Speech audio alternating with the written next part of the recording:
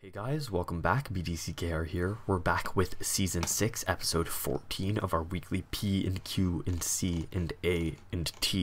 videos. And starting last week, I think was the first time we did it, but you have a little rundown just for people who are new, or maybe people who have listened before but want to hear it again. We can swap it up just so it's not exactly the same. I But don't know anybody ever wants to hear it again, but it'll be like, you know how TV shows used to have introductions, yeah, and they would get you in the sort of the mood because it was the thing. So yeah, this is like an intro, except it's not good like a theme song. It's just us talking. It's just more of us talking. Yeah. So P is for podcast because we've got patrons on Patreon that have made it worthwhile for us to give up ad revenue that lets everybody have the choice to listen to this as just audio without being tied to YouTube. Yeah, so link in the description if you're on the YouTube video if you want to listen to this in podcast form on any of the major podcasting platforms. Yeah, Q's for questions, which is how this all started when we started getting questions in the comments on our YouTube videos, and we decided to start doing something with them. Yeah, it was half of the title when this was a Q&A. Yeah. Well, that's spoiler alert, right? Yeah. C is for comments because not everyone who says something worth talking about is asking a question. A is for answers, which we have lots of, and we focus on quantity and not quality. Quantity of talking, not even quantity of answers. Yeah. We answer some questions. Occasionally we come to an answer to a question, and normally when a question is asked, we do something approximating answering it. Yes. And the last is T for talking, because sometimes we just talk, we ramble on, and now we're still doing this video in 2 locations, and I like this as an excuse to sit and chat with you about lots of stuff. Yeah. One of them being just stuff that's happened over last week or that I learned last week that I want to share. Okay, shoot. All right. First thing is, radon is the #1 cause of lung cancer among non-smokers. Now, I remember you mentioning, or I don't remember you mentioning this specific fact, but I remember you talking about radon. Is this something that you've learned this week, or you're just sort of remembering? I've learned this week more in terms of the details of what it is. Because, all right, so what I knew before was that radon was something that was potentially dangerous. Yeah. And so they sell kits at Home Depot and Lowe's, and I learned a little bit about how certain kits that are short-term aren't as good or as useful as the long-term kits because the amount of radon that you get. All right, so radon comes from natural sources. It comes from deep in the earth. It comes from building materials. Yeah. And it forms a gas. And if the gas doesn't get vented, then that has a stronger effect, right? So it's always coming up, but if you're in the open air, it doesn't matter because it just dissipates. So what I learned more were the details about why it's important and how big an impact it has, like that it actually was a significant cause of lung cancer. Yeah. So when you're in the basement, if you spend time living in a basement apartment, it's actually higher risk. And you can do something about it. So if it turns out that there is high radon, you can do stuff that will vent the radon gas. So just venting the gas in the basement, like through a heat exchanger, will actually decrease your risk of cancer. So you don't just have to abandon the basement and seal it up if the results come back that there's a lot of radon. Exactly. So listen, there's some tests. If you do something, just checking something out is not enough, right? Yeah. Like if you find out there's a problem, all it does is if you can't do anything about it, it's just gonna stress you out. Because you use the radon test, right? In the basement. I used the kit. Yeah. So and it's we had to special order it, and you can leave it up for between 3 to 12 months, I think. And the longer you leave it, the better measure you get, because over the year it's supposed to fluctuate with each season. Yeah. And so that's why the short-term ones are not good, because it might give you a falsely high or falsely low reading for what you're actually at risk for. Okay. And so which is kind of cool. Did you get the results back for that? We did. And it was below the sort of threshold where you're supposed to do something about it. But all right, so the crazy thing is, so I work with a lot of people who I think are well, I don't think they are otherwise very smart, but it doesn't seem to sort of register on their radar that this is anything significant. Yeah.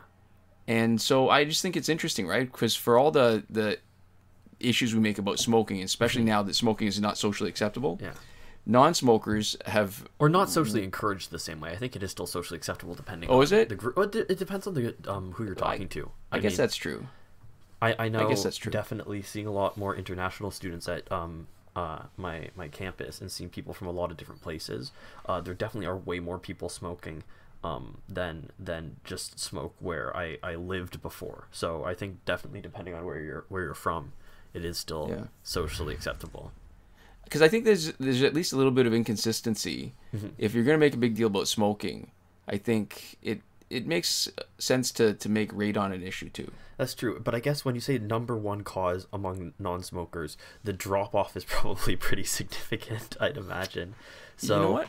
It's like an order of magnitude thing, right? Where like drunk walking per distance traveled is more dangerous than drunk driving, but you're probably not going to make an issue of drunk walking. All right, so hold on. Let me just pull this out. There's some numbers here that this is the more the details that I learned. So the lifetime risk to a smoker exposed to radon. So if it's smoking only, the lifetime risk of getting lung cancer is 12%. If they smoke and have radon exposure, it jumps to 30%. Oh, wow. Okay, that is significant. And so lifetime lung cancer risk, if you're exposed only to radon at low outdoor levels, is 1%. Yeah. And so this is non-smoker, it can jump to 5% with 800 becquerels per meter cubed. Okay, so there is actually a chance that if you're looking at pure smoking versus pure radon, it's more than 1/3 as likely to get cancer, which is actually significant. Right. It's not. This is the part I learned. I mean, I knew that radon was a risk, but I saw some numbers about how important, how significant it was. Yeah, that's true. Because when you combine smoking with radon, that's the worst. But if you just compare pure one or pure the other, that actually is still significant numbers. 12 versus 5% is not. Yeah. Is not like as big a drop off as I thought. Okay, so you shared something. I'm gonna share something which is totally unrelated, just because I felt it just now, a little sting in my finger. I had a very kind of sad injury. I'm gonna say, just sort of not like. Actually, I'm not like emotionally traumatized by it or anything, but it's just it was just an injury that happened, and I just sort of looked at myself with disappointment because oh, that kind of sad. Okay, that kind of sad. Yeah, because I was I was too lazy to make myself a proper dinner, and didn't want to go out or do anything, so I was just opening up a can of Chef Boyardee lasagna mix, which it turned out to be actually pretty good, but it was just, I mean, it was a little bit of a sad sort of inherent meal. It's just mostly lasagna and then like an apple and some soup. Apple's healthy. Yeah, I mean, but like a pretty like sad kind of cobbled together meal anyways. And so I was opening it with a can opener. I went to pull the top off and I sliced my finger open, not deep, but just a little cut on the edge of the metal can. And so I just sort of stood there holding my can of room temperature Chef Boyardee lasagna, and contemplated the dinner that I was about to eat. And it was just a little, it was sort of a sad injury to happen, you know. It's like a sad paper cut. It's like a paper cut, but just it's got that layer of, I don't know, just disappointment. Yeah. I feel bad for you. No, it's okay. I'm fine. I'm not interested in I wasn't trolling for pity or anything, but I just thought it was maybe more entertaining than anything else. It's because it's unfortunate to happen, but then I think in talking about it, you take away a little bit of the sting. Yeah, I'm making it sound like a bigger deal than it is. I sliced my finger open on a can, but it just struck me as a little like especially embarrassing, just given the context. Right. Yeah. Okay. So there we go. I think we can move on. I think I like the radon discussion better. I think we can. I know it's more personal. I know that some people are listening for that, but I think I like the radon because it's educational, because it's still something that I learned too, right? Like in terms of just the magnitude of the problem. Sorry. I mean, this is also something that you learned. It's just not particularly useful. Yeah. The lesson is don't eat Chef Boyardee out of a can. That's true. I mean, I have some other cans of Chef Boyardee though. I got them for free. Oh, is that the food bank at the school? Yeah, it's not like a food bank exactly, because there's a sort of like connotation of like need when you're going to a food bank, but it's just like, so it's like a student support. It's like a student like grocery thing. Right. No, so I have a lot of Chef Boyardee of various kinds, and I'm going to be more careful with the future openings. Yeah. All right. Anyways, our first question comes from Palindrome, and they say, multiplayer mode is no longer playable for me because of the advent of the new metal characters. I would play with my Elite 10 level, and I'm assuming it's level 60, but it just says level team, and would be annihilated immediately, even with specific gears, by maxed out metal teams. Like WTF, those teams are so overpowered against the conventional teams. Yeah, I mean, this is what we see every time, right? Anytime there's new content in the game that has a potential to be a little bit unbalancing, the matchmakers seems to struggle a little bit putting teams up appropriately, especially since the hack teams. I mean, we've talked about this, I think, in each of our recaps the last couple of weeks, where the amount of Valorium alloy to actually max out a team properly, it's not possible. Yeah, you wouldn't even have a single fully maxed out character with specials and dark power right now, never mind a full team. Right. Even just to get the specials maxed out, you could probably get 2 specials maxed out without dark power, with the passive maxed out, and you just, and they're not actually dangerous. Like, those characters may be annoying, but they're not. And so I think if we wait, it's almost impossible for them to be at Elite 7 for a full metal team at this point too. Oh yeah, I mean, what you're looking at, I mean, it's different levels of hacking, right? So if you hack just the currency, then yeah, it's possible, because then you can get the nth metal, right? Because there are programs where people pretend like they're spending money, but they don't. And that is its own problem. And we've talked about this before too, right? How that actually contravenes the terms of service. And I guess if you don't really care about having your account suspended, then, you know, you can do that. The problem is with that kind of stuff is not only is it specifically against the terms of service, it's really easy to see. Yeah. Like if they had any interest in looking at it, and then having the maxed out meta characters just puts you, just exposes you. Yeah. I guess the one advantage for people who are doing that is Warner Brothers probably doesn't do a lot of automatic banning for that stuff anymore. Right. But so this illustrates the point, and I want to keep on coming around to it, is that it's that sort of struggle between whether this is a collecting game or a fighting game. Mm-hmm. And if it's a collecting game, then I can see the appeal of maxing them out. If it's a fighting game, though, I don't, because it means that what you're getting is, you know, when you hit the upper levels of when you max out characters, right, where whatever their hidden threat level is, mm-hmm. You end up seeing a lot of the same teams over and over. And so what you see in the fight right now with this particular team, where we're using old golds, where they're Elite 7, we're facing a variety of teams. We're not even close to the max number. Well, we are pretty close to the number of max battle points, but we're not close to the max stats that would make us face the same teams over and over again with Astro Harness and stuff that would make fights last longer every single time. Yeah. And so is that better the way we play it? Because it's different, right? Like once you can get over the idea of playing this as a collecting game, mm-hmm. and you're willing to play it as a fighting game, I think for me it's got more longevity. It's more fun to play mm-hmm. long term. I agree. And I think maybe one thing that we could do, I don't know if you have any opinions on this, because I'm not sure I know the answer to this question. What would your advice be for beating maxed out metal teams if you're fighting them? What strategy do you think you would go with, just personally? I guess there's different levels. There's the strategy of setting up your team, and then the strategy of fighting when you're there. Yeah, I mean, just team setup. What do you think is a good team to take on a metal set? Okay. So if you're facing ŠcღeeM, New 52 ŠcღeeM, you have to have a tank. I mean, we used to mm-hmm. play some teams where you didn't really need a traditional tank. Like, for example, if you had an Arkham Knight team, you could play Arkham Knight Batgirl, and because she gave each of the Arkham Knight teammates an extra life, that would technically make them more tanky. Yeah, but not like an actual tank. But not like an actual tank, right? So it would increase the ability to absorb damage, but it wouldn't buy you the time that you need if you're facing somebody that had 21 mm-hmm. seconds of invulnerability, right? Mm-hmm. So the first thing is that you actually have to have a real tank, and maybe you need some of the legendary gear to set it up so that it's a tank that can really eat a lot of hits without taking damage. Yeah. So, you know, maybe like New 52 Superman, maybe Killer Croc, maybe, I guess it depends on what kind of team you're working with. That's true. And then you need to, I mean, Catwoman... the Batman Ninja Catwoman is really sort of an interesting kind of thing, because she has probably the single most spectacular kind of offensive passive, which is to me is as good as Flashpoint Batman, but maybe you give up a little bit because it doesn't make your teammates any better. Mm-hmm. And the answer to that has always been just knock her out first. Right? So you need somebody who can give you really good damage output.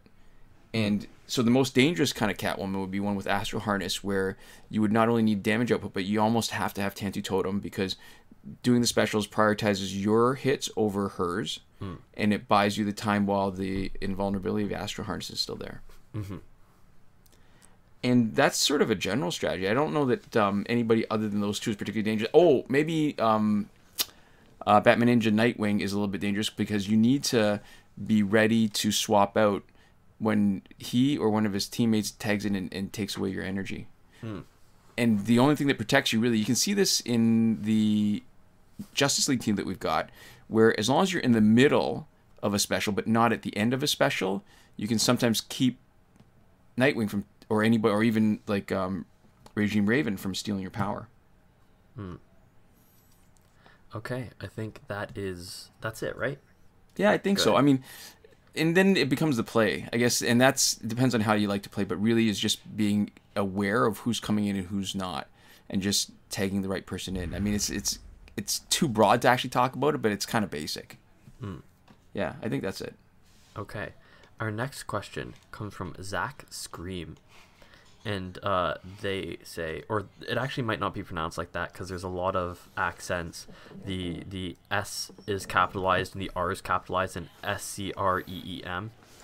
Right. So it's possible that this is somebody stylizing their name, and it's possible that this is a name that is just pronounced very differently from how I have just pronounced it. So I guess let me know in the comments if I did it wrong or if I did it right, and if you would like to correct us, and by correct us I do mean me. I say us every time, and I always have to backtrack if you want to correct me. I mean, technically it's both of us. Well, you take on the responsibility, so you're the only one. You leave yourself vulnerable. I was sort of getting away with something because I don't actually. It would be educating us, but correcting me. Yeah. I think is that so. But anyways, they have a question, which is perhaps in this case more important to address for everybody else listening than how to pronounce their name. So they say, I have a question. I have seen Flashpoint Batman with 99,000 damage and some with 82,000 damage, and they both said they are fully augmented Elite 10 level 60, of course. So is there a difference between evolving a champ to Elite 7 at level 1, then level it up to 50, then and leveling the champ to 50 first, then evolve it to Elite 10? And I mean, first off, just really quickly, that's the end of the question. I would say this is obviously being totally pedantic, but there is a difference between evolving it to Elite 7 and then leveling it up to level 50, and leveling it up to 50 and evolving it to Elite 10. The difference is approximately 3 elite levels worth of it, but I know that's not the question that's not the question that you're actually asking, and I understand and don't want to be. Yeah. I mean, and the answer is pretty straightforward, but maybe there's some other things that are worth discussing. I mean, you always end up in the same place with stats, whichever path you take.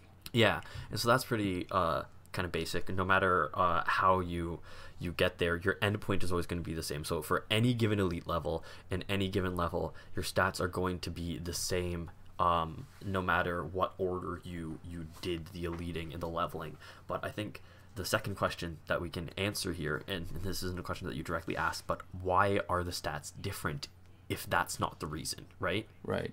This was sort of your best guess at the reason, and so yeah, if that's there's a not few the things. reason, then I think 3 things, right? Yeah. So there are support cards that are specific to Batman. Yeah, so you get the plus 10% for attack for the thing that you're looking at here. Yeah, I mean, at one point, I think the display, I can't remember now whether it's true or not, the display doesn't show whether they've actually got their, when you're fighting opponents in multiplayer, doesn't show whether they've actually got the cards or not. Even if they have them, it shows it used to look like they didn't have anything. Mm-hmm. So you've got that. You also have Alliance support cards that boost stats for everybody that cost Alliance credits. So whether or not somebody's purchased those will also matter in the same vein. Right. And then there's augmentations for damage. And so you can increase everybody's stats, their damage or their health or whatever, by the equivalent of 300 of what their base damage is. Yeah. So if you look at the card that's Elite 0, Level 1 with no support cards, they have a certain amount of damage, a certain amount of health. Each of those can be increased by the equivalent of 300 so that it will progress as you move up like it was just a higher stat. Yeah. And that's why a high stat guy, when you augment them, the impact in terms of just absolute numbers is actually lower, right? Or than somebody that's, or actually, sorry, the absolute impact I think is the same, but the percentage increase is because they start off so high. And 300 is such a small percentage of, say, 1500. Yeah, the proportional percentage increase. So if somebody starts out at 300, you double their stats by augmenting them. But if somebody starts out at 1200, right, you only increase their stats by 25%. Right. Yeah, okay.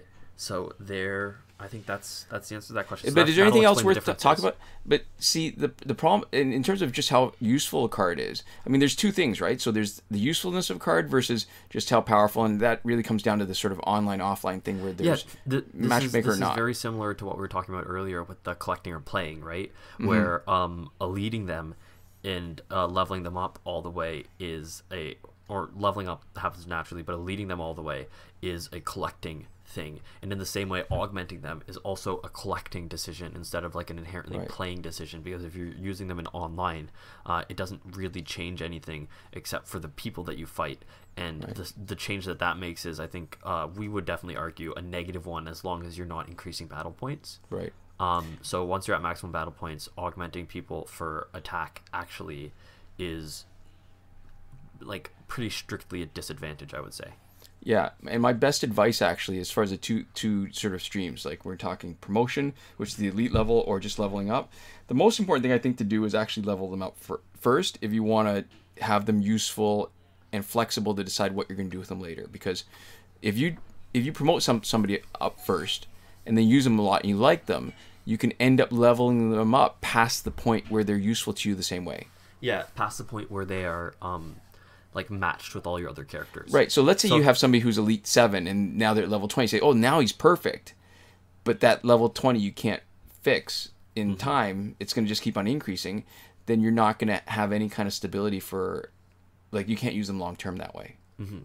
So yeah, what you want to do is be able to have the ability to bring them up with elite levels, because you can control exactly the rate at which that happens, but you can't control that for leveling. Yeah, I mean, you can't fine-tune it, right? Like, the elite level is a jump, but the levels, the elite promotion, whatever, are relatively big jumps, but the levels won't stay where they are. Yeah. So even though it's finer, it doesn't really help you the same way. Yeah. So there we go. Oh, you got another little note here in between the questions that you wanted to talk about something else that's not.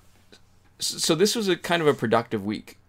So I learned lots of little things. So there was, in the U.S., so I have to admit, I know that Canada has its own inherent problems with its politics right now, but they're not nearly as interesting. So the SNC Lavalin thing is sort of, it feels like not nearly as big a problem or I don't know what's the word. Yeah. Spectacle. Or, when it's, I don't know, the word escapes me now, but it's something big and bad, like some sort of I'm totally brain fart here, but the American ones seem much more interesting because there's sort of a fundamental disconnect between just knowledge and what they're fighting about. Because there's a guy, I think it's Robert Kennedy, who's either a senator or a congressman or something, and I read something that made me think that, or I think it was him. I hope it was him, because I'd hate to accuse somebody of the wrong thing. But he thinks chickenpox parties are actually a good thing. And then I read something else where somebody else was chiming in and saying, not only do chickenpox immunize you against wild chickenpox infection, immunizes you against future chickenpox infections, but it also protects you against shingles. So do you remember? It's a Kentucky governor. Is it? See. Okay. Who is this? Matt Bevin. Okay. So do you remember the Great Brain series by John D. Fitzgerald? I do, yeah. That was great. Like, I mean, it's kind of stupid to say that. I can't think of a better word right now, but it's a middle-aged reader, maybe, series of books. And it was, I don't even remember what the time frame was, but it's like, you know, the late 1800s, I think. Oh yeah, it was like, I don't remember exactly, but it was like noticeably like super super old. Right, and they actually had chickenpox parties in a time before they had vaccines, and it wasn't really just chickenpox parties. It was anything. So it was like measles, mumps, whatever, right? So it was the idea that instead of waiting for one of those childhood infections to catch you whenever it caught you, you're controlling. So if one kid in the neighborhood got chickenpox, you would get them all together. Yeah, or your family. This is exactly what Matt Bevan said he did in this article. His 9 kids, a friend, a neighbor had it, and he went and made sure every one of his kids was exposed to it and got chickenpox, and did a total, got all of his children to have chickenpox, and thinks that we should not, that the government should not. I say we like I'm the government. Like I'm the government in America. You're the man. Which is especially inaccurate because I'm not even allowed to vote in America, never mind be voted for. But so he suggests that the government should not be regulating vaccination. Yeah. Okay, so here's the problem. I mean, I guess there's different arguments that you hear for it, right? There's that sort of libertarian kind of argument where the government should not infringe upon our rights. Yeah. And I think this is one of those cases where potentially, at least if you believe the science, the greater good, you know, the same way you have laws for seatbelts, the way you have laws for insurance when you drive, the greater good or to you protect have laws everybody. Against assaulting people, I think is maybe a closer parallel to draw here. Oh, yeah, I guess that's true. It's any kind of stuff where, you know, the government, you know, intervenes for particular good. Yeah, on behalf of safety. Right. So, but then the argument becomes, it shifts gears from, okay, so we should keep the government out of it, to say, well, if we give them vaccines, then maybe the idea goes, all right, so shingles is supposed to be a reactivation of chickenpox virus. So you get chickenpox, it's all over your body. The virus never actually goes away. Even though you recover from chickenpox, the virus stays in your body, and it can become reactivated later when your body's immune system is weak. Mm-hmm. So the next argument against it, when the first one about, you know, your freedoms and stuff, when that argument fails. Yeah, because I think, I mean, we should address it as far as I'm concerned, because of herd immunity and just how that works, and just personal safety. The government is making an executive decision to place people's safety over people's right to be wrong about science. That's true. But see, this is why the science arguments are always the most pernicious, because so the argument is that so shingles is when it reactivates and your body can suppress the chickenpox virus, and because the incidence of shingles is increasing, the argument is, well, it's the vaccine programs that are causing it, because now you're getting less wild chickenpox virus that the older people are being exposed to remind their immune system every once in a while to keep on making antibodies so that they're less likely to have a shingles outbreak. Mm-hmm. And one of the things that I've seen used is that the NHS, which is the British medical system, actually has a position saying this is why it's not a part of routine vaccination. And they make a case that, well, it's potentially more dangerous for those who are unvaccinated, because they're going to be getting it when they're older, because they have less of a chance of being exposed to it. And the people who have not had the vaccine are more at risk of getting shingles because they don't get the wild virus kind of reminders to their immune system, the little boosts. So that's interesting. That is one argument, I would say. And it seems pretty convincing on the face, because, I mean, this is the NHS, right? So it's a bunch of doctors, but also a bunch of policymakers. But I think they've got it wrong, because so the CDC has actually addressed that specific concern, saying, okay, so yes, shingles has been increasing around the same time that the U.S. introduced the chickenpox vaccine routinely for kids, but the rate of shingles was increasing before the introduction of the programs. Yeah. And after the introduction of programs, the rate of increase did not jump. And data from other countries where they do not have a mass vaccination program, their rates of shingles were also increasing. So that's interesting. So it could be a third variable that's causing it. Sure, and you can come up with lots of potential things, right? Like maybe people are using immune suppressive drugs more often. Maybe there's other kinds of illnesses that are affecting, like, for example, diabetes is something that affects your immune system a little bit. Ooh, that was a mistake. So Rebirth Raven just dropped in and I did not tag out Luchador Bane fast enough and she took all my power and then knocked me out. Okay, so anyway, sorry. I digress. For anybody listening on the podcast, I apologize. But it's like the same argument, right? That happened with the MMR vaccine where, yeah, sure, there was an associational increase of autism diagnoses with the use of the MMR vaccine.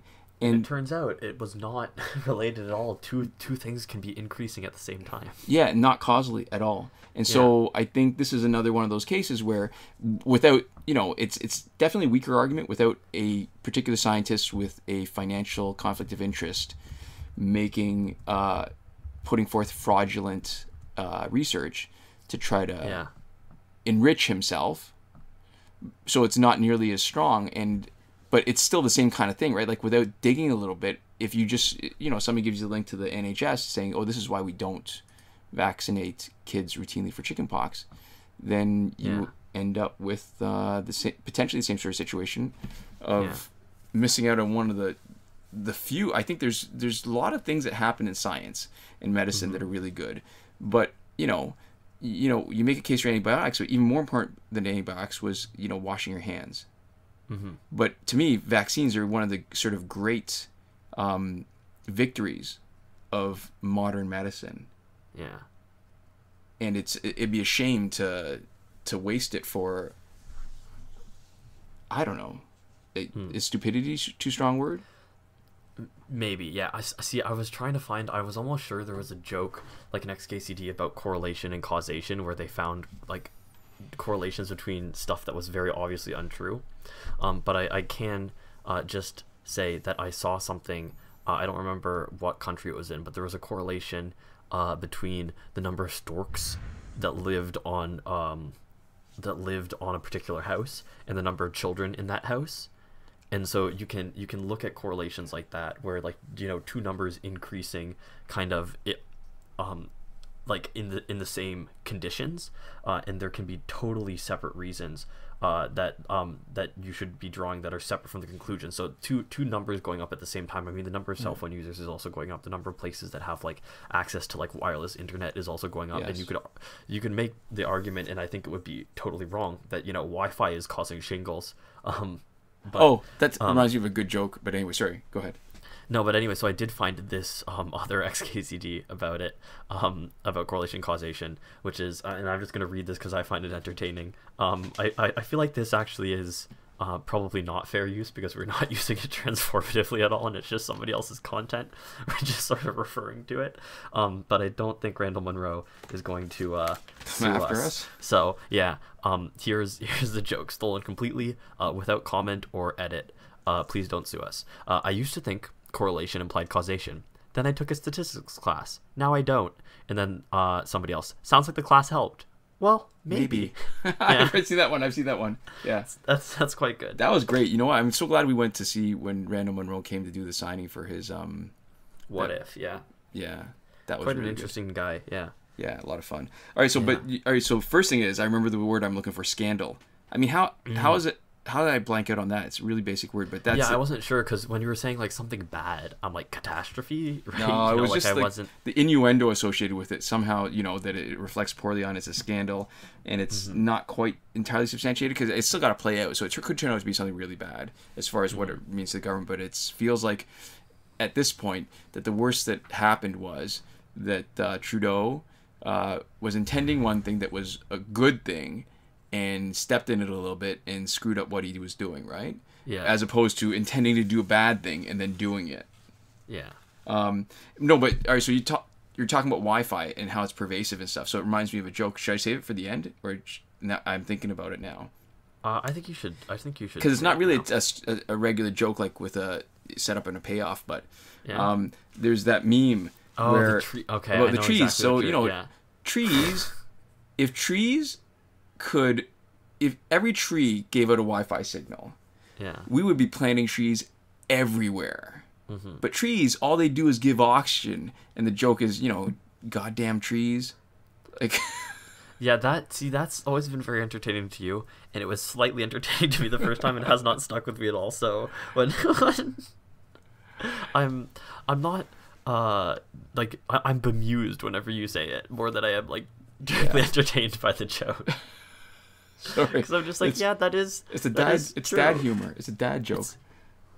Should we get back to questions? You think is dad just synonymous for mediocre? I think dad is synonymous with like a more, I don't know, different kind of, definitely not hip kind of sensibility, like a groaner. Oh no, kind of. what I was doing is I was trying to tell you that the joke was mediocre. I was sorry. I guess You're too subtle. I wasn't quite sarcastic enough. I think, Yeah. but maybe that's okay. I can live with that. That's not awful. Yeah. Yeah. I'll take that. Okay, our next question comes from Lisa Peacock, and they say, I loved those books, and they made a TV show based on the books that's very good, and that's, I think, referencing Anne of Green Gables. Right, I asked her, and When we she were said talking. yes, that it was about Anne of Green Gables. And what's kind of cool, all right, so Anne of Green Gables, written by Lucy Maud Montgomery, she wrote a bunch of books. She's Canadian content. Which makes sense. Yes. Because And it said in PEI. it was. And she wrote a bunch of other books, too. So one of the things, it's like the Great Brain stuff with John D. Fitzgerald, where I end up reading stuff that wasn't even in the series, like Papa Married a Mormon. Oh, Papa Married a Mormon was quite good. That was a little more autobiographical, wasn't it? It seemed like that, for sure, and it was definitely more adult. Yeah. So, you know, it's like the Great Brain series. So when I tracked down as much of what the author wrote as I could. And so I even read a biography at one point. But the key was, I mean, have you seen Russian Doll yet? I have not Okay, seen Russian Doll so yet. Emily of New Moon is kind of prominent. Like, not necessarily this, well, sort of the story is prominent as a minor plot point in the series. And it's cool because I remember reading that too. It was one of those things that, you know, when you're digging around. And it's almost a shame that I don't have enough time to read as much because there's so many good books now. It's like the same issue with content, whether it's on TV that or online or whatever, where there's just too much content, not enough time. And I mean, I've got a huge stack of books that I don't want to read, and I feel nostalgic about the time when I could just, you know, it's sort of like this, getting into the weeds a little bit and just reading stuff, some of the stuff that wasn't maybe nearly as popular, but had something different to say. Because I don't remember exactly what was happening at Emily New Moon, but it was way darker to me. Yeah. That's the impression I was left with in Anne of Green Gables.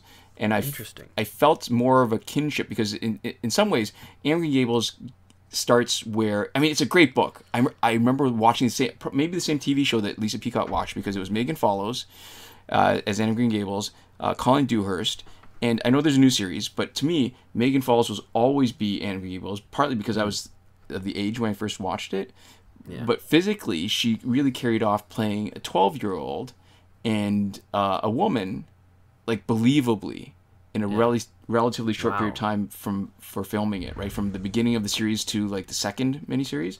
Yeah. And back then, well, I guess VCRs were available, but we didn't have one. And so the only time I could watch it was when it was on TV. So I don't know if you've got, because your whole content consumption is so different. Yeah, my content consumption is basically Netflix and YouTube. So it's on demand. Everything is on demand. Yeah, I watch, well, I mean, I'm at university. I don't have cable or a TV. I only have my laptop and my phone. I don't even have access to non-on-demand content if I wanted it. And if I did have access, I probably wouldn't particularly care about it. So, I mean, just to, I want to point this out to say that I'm not making a dig at Anne of Green Gables, because, you know, Haggood Hardy did the soundtrack. I even got the soundtrack to it. I watched it as much as I could. I got a friend to tape it for me, so I'd have it on tape even before I had a VCR, so that when I got a VCR, I could watch it when I wanted to. Wow, yeah.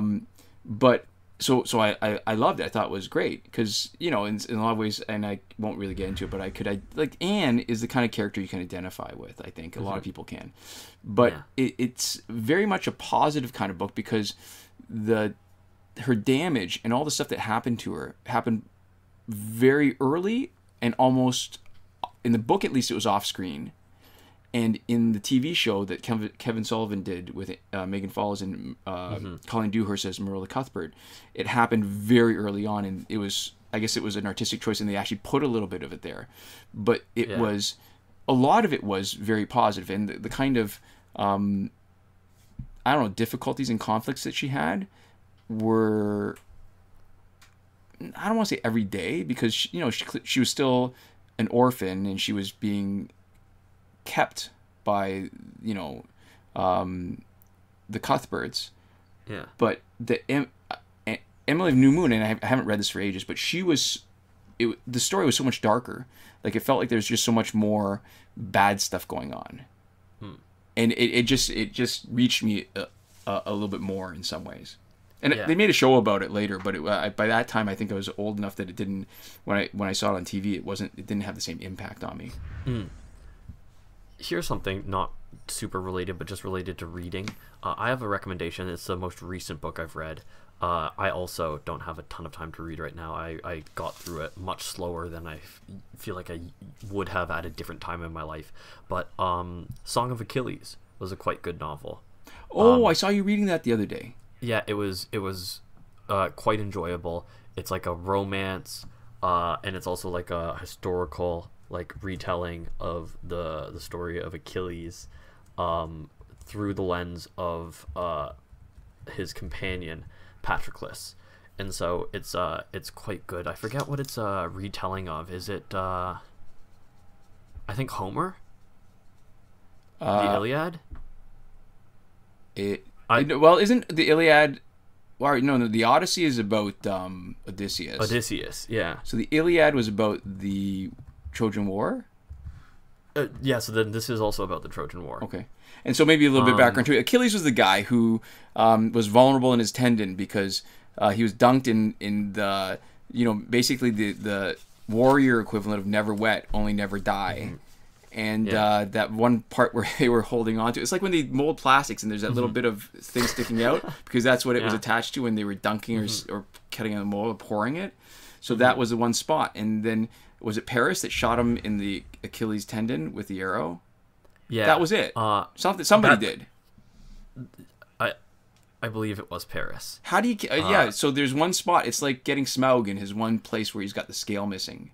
Well, I mean, that's actually one of there's a lot more kind of mythos about Achilles, and that the Achilles tendon part was actually part that wasn't kept in the story. Just because I saw the author's justification, I think it was like in the little section at the back of the book where there's sometimes a Q&A. Right. And she was like, she wasn't, didn't address every part of the myth because there's obviously some parts that are more or less fantastical. And so there's moments, there's still like gods and as extant forces, and he is still like the son of I don't know if she's a god. She's like a river sprite or something. Like, I forget what the exact term naiad is.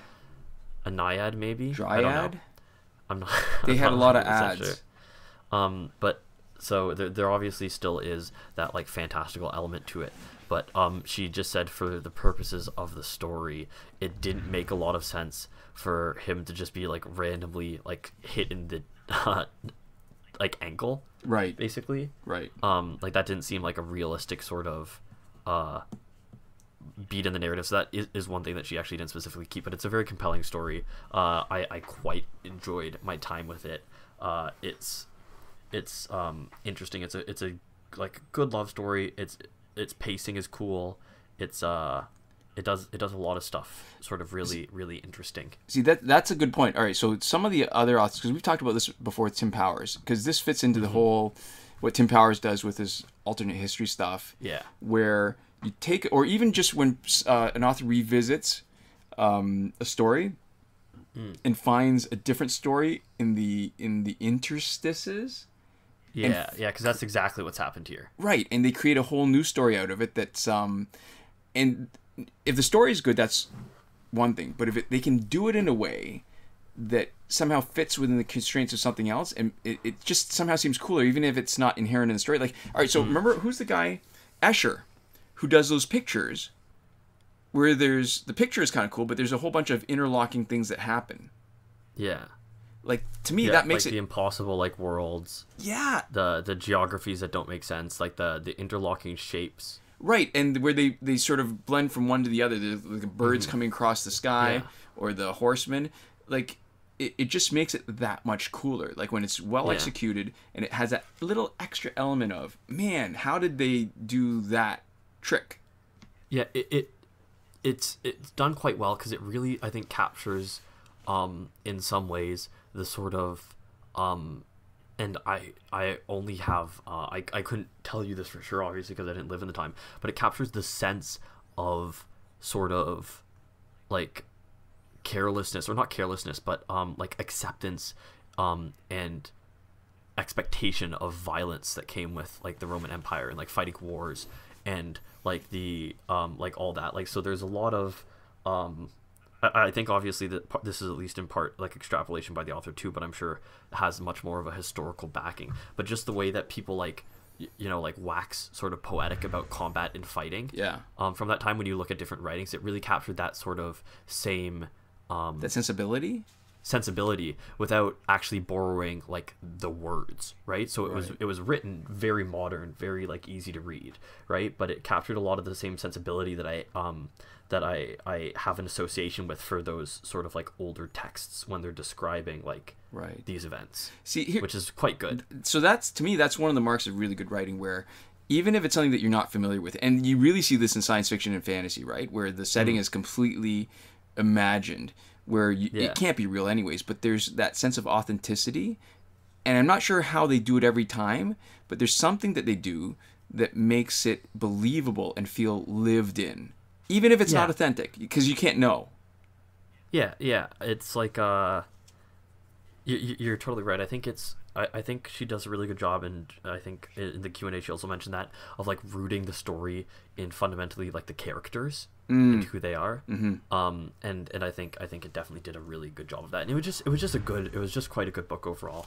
I really enjoyed my time with it. And I would recommend it. It was good enough that it made me look up what her other stuff was, and she also did a retelling of the Odyssey from a non-standard perspective called Circe, CIRCE, right, so which I am. You've got the book, right? The Achilles book. So I want to read that next time you're back. Leave it. Are you done with it? I am done with it. I've currently lent it to a friend. So do I have to get next in line? I think you do actually have to. Is there a long line? So this is like a library waiting list? Yeah, I might be able to get it too, though. It is quite good. Okay. I will definitely make sure that you do end up at least having the opportunity to read it. I will put the book in your hands at some point. All right, very cool. Now, we've actually, normally we're really tight for time and we're rushing through at the end. Do we have time for one more thing that I learned this week?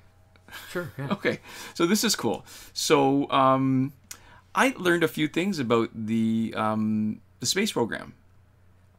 So apparently, and I'm going to get a lot of details wrong, because this is me with, if the details don't matter to me, a lot of times I'll just sort of gloss over and it'll be like a big blurry picture. Yeah, but the idea was that NASA was doing some sort of promoting some sort of big spacewalk thing at the space station, where some of their lady astronauts would get to walk outside the space station, and they made a big announcement about it. And it turns out they had to revoke that announcement because they did not have enough spacesuits.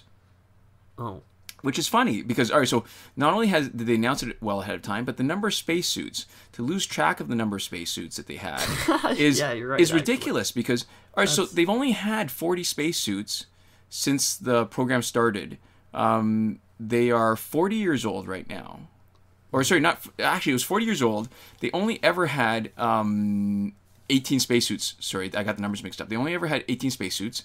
There are 11 that are still extant right now. And so some of the funny... Is it extant or is it extant? I don't know. Sextant? Sextant? I don't know. You know what? This is the problem. This is the problem where I'm better read than I'm better read than socialized. So I've seen the words, but I never hear anybody speak them. So... Okay, I'm going to look it up while you continue the story. So the NASA had a program where they had small, medium, large, extra large, stuff like that. And because of the cost of maintaining them, so they were modular, so you could take parts and stick them together. And because they were modular, you could adjust them for different size people. But because of the expense of maintaining them, because they were only meant to be in continuous use for, I think, either 6 years or a certain number of walks, then they were supposed to refurbish them down on land, but a lot of them never did. So that's why they're down to 11 spacesuits. And to save costs, they got rid of the extra large and the small. But then because they had enough, they're mainly men astronauts, they brought the extra large back because they needed them. And so now that they have women there, they don't have the right size for them. Yeah. And what's interesting is that the Russians took a different approach. So they have the NASA ones are called EMUs, and I can't remember what they stand for. But the Russians have one called the Orlan, ORLAN. And instead of making them modular, they just made them, I guess, one size fits all. Because one thing I read, I found a listing for somebody trying to sell one. And they said, "Oh yeah, it fits people from." I know, right? That's so weird. What do you mean you found? I found a listing. No, because I was trying to find a listing because I saw a Twitter discussion, and somebody was saying, "Well, part of the problem was Mary Robinette Kowal, who wrote this really great series about lady astronauts. It started off with I think calculating the stars, but anyway, so she'd done a lot of research on this. She's saying." She was the one that's commenting and brought this. So this is how I heard about it just today, actually. And she was saying that they, unfortunately, they couldn't do anything. And somebody chimed in and says, "Well, there's the Orlan, and they're on the space station. They could just share them or borrow them or something." And then somebody says, "Well, the instructions are all in Russian, and maybe you don't want to be using critical equipment the first time." When if you make a mistake, you will die. Yeah, that's right? fair. And then the guy comes back and says, "Yeah, but they already know Russian. They actually do. Yes, they do. Yeah, for sure. And it's these are meant to fit a whole bunch of different size people and stuff. And then they were saying that the response was, "Yeah, but they actually fit a very specific narrow range of people." He says, "That's not true. They fit up to 190 centimeters. And I thought, wow, that's really weird because, I think the upper limit of what you need to size it is probably not what you need, where you need the wiggle room for women, right? Because the average height of women is less. Lower, It's interesting, too, that somebody is even trying to offer their opinion in this thread, because I feel like the astronauts and NASA and the cosmonauts would probably know better. Well, right? It feels like they would have probably thought about that and maybe considered the thing that some random dude online okay. So you assume it's a dude. It was. Oh, you're right. It was. Okay, Spoiler alert, it was. Yeah. So and I looked it up. It is extant. It looks like it is. Okay, I will know better now. I don't think it's extant. Extant. I do not believe, but I'm not 100%. I'm thinking like Adam Ant, right? Goody two shoes. Yeah. Don't drink, don't smoke. What you really do, Adam Ant. Because I know definitely the vowel, depending on whether you pronounce it quick or slow, there can be a vowel reduction to a schwa. So that's like extant. So it sounds, it's definitely extant is like a correct pronunciation. I don't think extant. I will remember none of this, and I will just remember that the way I was pronouncing it was wrong, and then I will have trouble the next time remembering which way I pronounced it right. Does that ever happen to you? Not as particularly frequently, but it has happened to me in the past. Where I think, okay, I know that the way I was pronouncing it was wrong to start, so I need to switch it. But which was the way I used to be pronouncing it? Yeah, scythe. Scythe. Yes, scythe. So as it turns out, this what this podcast has had a remarkable amount of pronunciation. Yes. Instruction contained within it. Okay, so now it's getting tight. This is the last fight. I actually do need to get to the point. Okay, yeah. So then, it's interesting because by cutting it off at 165 centimeters, I never would have realized based on the CDC numbers, that the average height of women was actually less than 165 centimeters. 165 centimeters is actually the 67th percentile of the height of women in, I don't know, like 2015 or something, something in the 20 after 2010. So that's, you know, I would have thought it was higher, but I have nothing to base it on. But it means that those cosmonaut suits, those Orlan suits, would do is exclude 67% of the female population. So 67% of female astronauts, if they're about the same height as the average American woman, would not be able to use those suits. Yeah, and I guess at that point it's a question of, did they do it just because they had no expectation of other people at that height and weren't working with anybody so that they didn't need to, or whether that was sort of more of a insidious sort of decision, even if made sort of unintentionally. Yeah, I mean, it's always a decision, right? But it's funny that the 165 to 190 centimeters basically gets you 90% of the bell curve of the distribution of men's heights in the U.S. So there you go. So there you go. Yeah. That's something interesting. Yeah, and now I'm sorry for monopolizing this discussion, but just lots of stuff happened this week. That's okay. No problem. We need to thank our patrons now on Patreon. We don't need to thank our Patreons. You can support us on Patreon if you want to. Go to patreon.com/BDCKR. But much more importantly, a huge thank you to Console Peasant and Eddy G, who are supporting us at the highest tier, Last Word, iProphet, who is supporting us at the Your Message Here tier, and Shawn, Farrell, and Daniel Simonson, who are supporting us on the credited level, not to mention Laszlo Drajadas and Chris Wolf supporting us on the gratitude tier. So thank you guys all so much. Your support really is important to us, and not just your support, everybody who is currently watching this video, thank you guys all so much too, especially if you got all the way through 56 minutes. Our videos have just consistently been getting and then staying longer, so to anybody who actually is watching through the entire thing, that is genuinely impressive, or listening if it's in the podcast format. And if you want to go ahead and leave a comment in the description to get recognized for your efforts, it would be cool to see who's actually making it all the way through. But yeah, so thank you guys all so much. We will see you next time. Komoda.